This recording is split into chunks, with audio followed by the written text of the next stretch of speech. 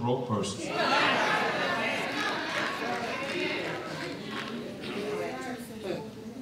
If I don't have and I'm around somebody that doesn't have, why am I going to compare myself with them? If another person is unholy and I'm not, and I'm unholy, and that person is unholy, how would I get better in Christ when I'm comparing myself and we got the same kind of goal? We ain't going nowhere, we just playing church together. Doesn't work. Bible says it's an unwise person. So we got to be trained to be not to compete with each other, but support each other. You know, one of the things I was looking at, when black people go into business, that's why we have been trained not to support each other. We have been trained through tradition, we don't support each other. Because I don't want that person to do better than I'm doing. And that spirit rises up, and that is a spirit. Amen. So erroneous benchmarks can stop you from reaching your potential. Maybe God wants you to go higher. When one person wants to do one thing and you're looking at what they're doing and you trying to compare, but God has a bigger plan for your life. And you end up missing it because you're looking at a little business and you should have had a big one. Amen. Amen. Erroneous beliefs. Beliefs that you picked up before you received the truth. I love that. Knowing the truth, the Bible says, will set you free. But if it's false, watch this. Watch this. Established belief. When you look at that, if you believe something before you found the truth, that's Christians. That's me. That's some of you that are sitting here. Because we were raised up in the church. We were raised up in the school. And people really didn't know the truth. Even some of our parents taught us things that we believe that are incorrect. You know, what's that holiday? It's one of them holidays that Mama and them used to make peas and stuff. What? No, you don't believe that's true.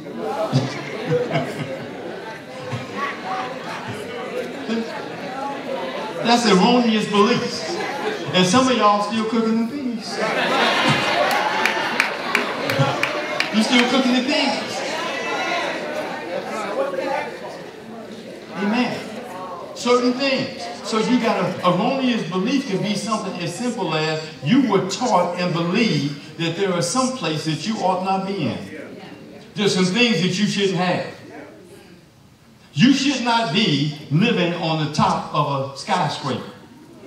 You should not be a preacher or an evangelist or a missionary in the church because you were taught that it costs too much. You got to give up too much if you're a deacon in the church. If you become a real dedicated, committed Christian for God, you were taught that you can't have no fun. That you can't enjoy life. That's one of the biggest lies. We live better now than we ever lived before because we have a relationship with God. So we have to watch the established beliefs that came up through a lot of tradition. Amen. Mark 7:13 says this about tradition. Thus, you nullify the word of God by your tradition that you have handed down. And you do many things like that. Our parents handed down stuff, and we got to watch what we telling our children. Amen. Because they will become stuck in a small place. When they find out the truth, wait till your children find out the truth and find out they can be whoever God says they can be. And that's the truth. Amen. So let's be cognizant of that. Amen. I forgot where I was, but here's one. That we need to really get rid of is this thing that I just call enormous blessings. Enormous blessings. That's one thing that the devil can get in your heart and in your mind that will cause you not to be able to grow, not to be in the will of God, to be blessed like with $1.7 billion. Okay? When you got all of this stuff and you rolling, and some of you all are doing pretty good. Amen. Some of you all are doing extraordinary good. That's what I love about this church, that we don't have to have pity parties in here. Everybody's not on the same level, and we can accept that, but people are growing. This is not a church where everybody just came out the club and came off the street. Everybody, most of y'all, there might be one homeless person in here. I'm looking around. Amen. I'm looking around. Sister Richardson, I'm going to find you a house. Don't worry about it, baby. But seriously, when people get blessed, when people just walk into enormous blessings, there is a tendency for them to forget about God. They asked God for the blessing. God gave them the blessing, but it was larger than what they expected, and they have a tendency to forget about God. I watch it every Sunday. I've been watching this stuff and doing this thing for about 37 years. I watch this stuff. People just, well, what you doing in my business? I'm supposed to be in your business. That's what I'm here for. Amen. You may not like it, but that's what I'm here for. He does say, and rebuke.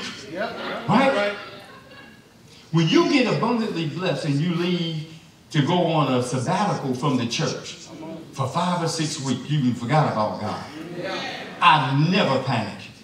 You not once seen me panic. Where's Paul at? Where's Gloria at? I ain't seen him in 7 weeks.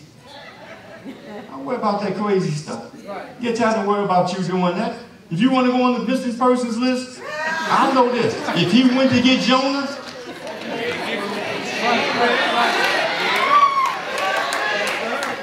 if he can get Jonah, he can get you. So I ain't going to sit here and have 2 people worried about who misses.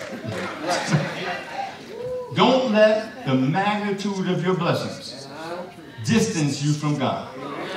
Because that little thing that you got, I said look. That little thing that you got, that little, you want to preach too? Come on. Come with me. That little thing that God blesses with, he's checking you out and testing you because he got something bigger for you.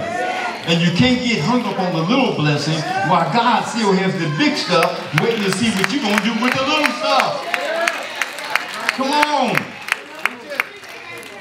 And then next to the last one is elementary blunders. So many of us. Let me just read this scripture to you real quickly. Luke 15 and 13. And not many days after, the younger son gathered all together and took his journey into a far country. And there wasted his substance in righteous living. And when he had spent all there, there arose a mighty famine in that land, and he began to be in want. Elementary blunders. Young people do foolish things. Elementary people, immature people, make mistakes in life. I think most, it's safe to say, all of us had, at one point in time, done some foolish things when we were young.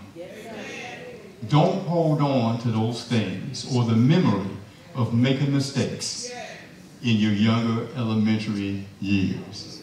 We all made mistakes. Count it up. I made a mistake. I won't do that again. As you mature, don't let the sins of the past hold down your expectations for the future. God knew that you were a sinner before you even created the act. He knew you were going to mess up, and you messed up.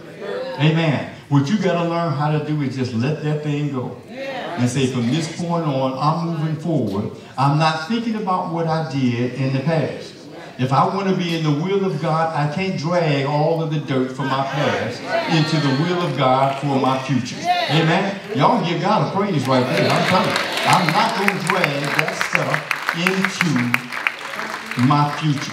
When you look in Scripture and you look in the Bible, you can see almost most of the people that became prominent, that we follow today, their names rise up from the Scripture. They made some mistakes in their life, and they made them in their younger years. Abraham blundered by lying because he was a liar. David made blunders with Bathsheba because he was a player. Jonah made a blunder because he didn't follow through on the assignment that God gave him. He ran instead. And then you know the one about Peter, because he denied Christ. All of us have made a mistake. So it's not what we did in the past, it's what you're going to do in your future. Amen? And you do know you have a future, right? Amen. And your future should be bright. So the will to live better. If you go down the list, you're going to see several people in the Bible that had that will to do better with God, the will to really do better for God. Moses had a will to live better, and look where he ended up, a leader of millions of people. Abraham had a will to live better and obeyed the Lord and became the father of many nations. The will of God, walking in the will of God, will show up visibly in your life. When you're in the will of God, most of the time, God will bring you to the forefront. Your name will be great. Remember that in the Bible? Your name will be great. He will expand who you are when you're in the will of God. David was a shepherd, musician, poet, warrior, military commander, and all of that. But once he made up his mind, he wanted to be in the will of God. The will of God came to pass. He started acting like a king. Sometimes you act like what you're not until time catches up with you. You got to start acting like a queen while you're here. What gets on my nerve is sometimes I look at a Facebook or Instagram, I look at social media, and now they have this new term that was been out for about a year or two, and that everybody's a queen. And it's good to pronounce what you are before you become. There's nothing wrong with that. But if you're going to have plans to become what you say, queen, then you should start practicing.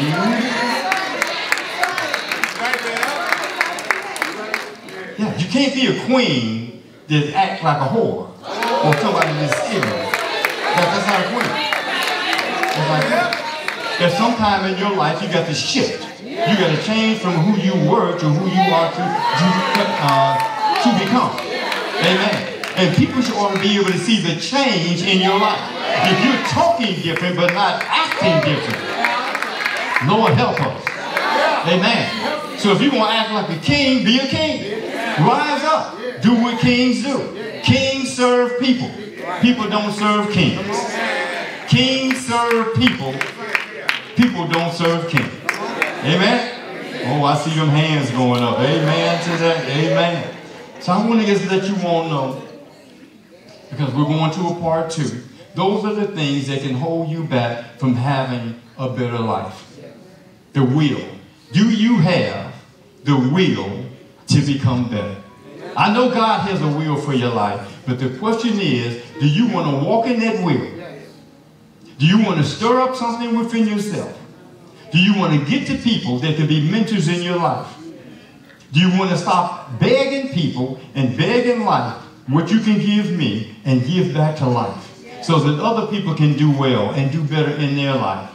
Do you have the will to do better for your life? It is the will of God that all of you maximize your life, take advantage of every opportunity that the Lord presents. Amen? That He presents to you so that you can live better. Now, who in this building this morning has a desire to live better than you are today?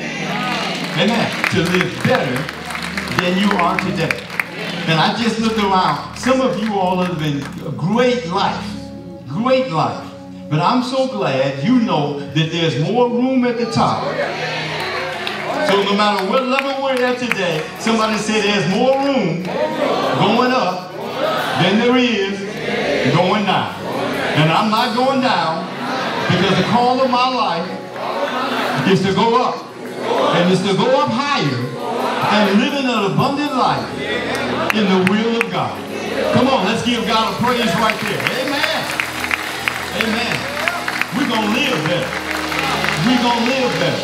We're going to get in this word of God. We're going to learn this word of God. We're going to act like we're in the word of God. We're going to live it out. Look at your neighbor and tell them, I'm going to live it out. Everything that the word of God says is going to come to pass in my life. Every promise that God made me is going to come to pass in my life because of the word of God.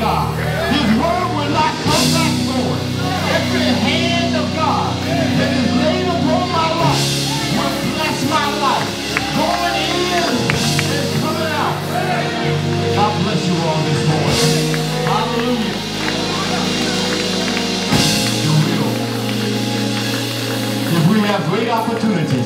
Next Sunday we'll do part 2 and not only tell you what you got to get rid of, but what to do to have better come into your life. I'm telling you that God has a way and God has a plan for you to wake up every morning in peace, every morning with joy. When he made Adam and he made Eve, what was the first job he gave them? You go into the garden every morning and all you have to do is take care of the plants and the animals. You don't have to have any drama. Look at somebody and tell them, drama free. Now you're talking about me. Drama free. That's what God wants. For you to wake up in the morning, no drama for the rest of the day. You may have to work, but I'm going to not have to work like a man that's in need or a woman that's in need. Hallelujah. Drama free. Peace of mind. Somebody touch your head, say, head. Expect peace of mind. God's promises are going to come to pass in your life. You sit here in church, you hear the name Jesus, you hear the name Jehovah, and you can't get excited when the name of Jesus is pronounced, and that's because of a spirit. We lift that spirit off of you today. So every time you hear the name of Jesus, something should resonate in your spirit. There should be joy, unspeakable joy, that rises up in you. Hallelujah, hallelujah. Glory be to God. The doors of the church is open. There may be somebody here this morning who wants to unite with our ministry.